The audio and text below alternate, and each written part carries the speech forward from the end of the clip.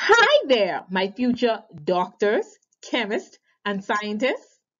Welcome to Chemistry Lab. My name is Miss Culmer, and today's lesson is lab safety. So let's begin. The objective for today is to understand the purpose and significance of lab safety. Lab safety begins with you before you enter the lab. Always read through the lab instructions before each lab session. Ask questions concerning the lab before starting any experiment. By practicing these habits, you will be well on your way in successfully passing the labs. In order to participate, you must be appropriately dressed for each lab session.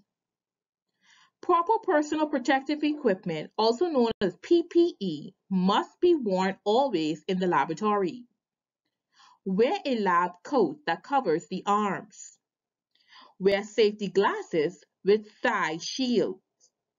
When handling chemicals that can cause eye damage or have the potential to splash, wear full covered goggles or a face mask. Do not wear contacts in the laboratory, as chemicals can lodge behind them, causing eye damage or can fuse the contacts to the eyes. Wear long pants or skirts and closed-toed shoes, and tie hair back if long. Do not wear shorts, short skirts, loose clothing, sandals, or dangling jewelry. Wear appropriate gloves at all times in the lab and take them off prior to exiting the lab. Gloves should never touch common surfaces outside of the lab, including door handles, elevator buttons, and cell phones. When using highly toxic or corrosive chemicals, ensure that you are using the proper glove type. Here are some safe lab practices. Never work alone without an instructor present. Do not touch anything unless being instructed to. Do not eat or drink nor chew gum in the lab. Always keep your workstation tidy. Always handle chemicals with care and know emergency procedures. In the event of a lab accident, report any accident, incident, or hazard to the teacher immediately.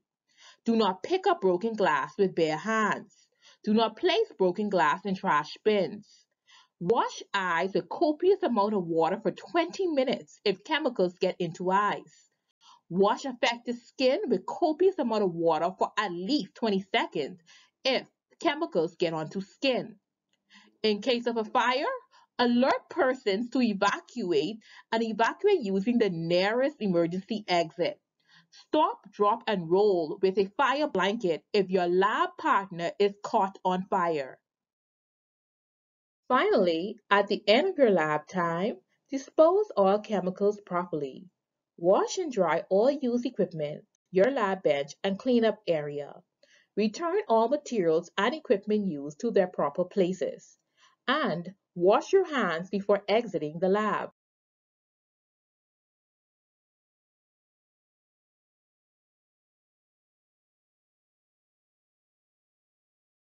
Last but not least, always remember safety first.